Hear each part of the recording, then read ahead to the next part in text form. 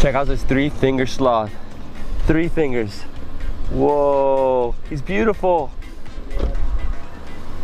Okay, so we decided we're gonna help this sloth. We're gonna move him because he was falling asleep right here. And he was saying that some people pass by, they'll literally grab him and take him to eat him. So we're gonna move him over here so he goes into the tree. So I put him up there? Just right here? Yes. And by the way, never touch the sloth, leave him alone unless you see him in that situation where he literally just fell asleep on us and he might not wake up for like an hour.